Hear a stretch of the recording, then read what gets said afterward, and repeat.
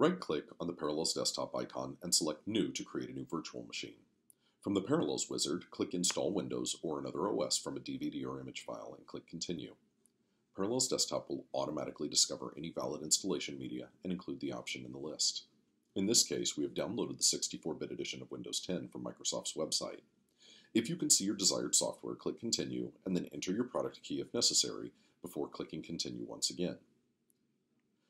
While we set up your Windows virtual machine, we'll automatically tune it for what you'll use it for the most: productivity applications, design or development, even gaming.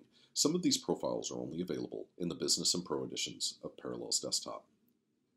After clicking Continue, you can verify the location and name of your virtual machine, as well as customize your virtual machine settings. The Parallels wizard will automatically install Windows for you, and then launch your virtual machine when the process is complete.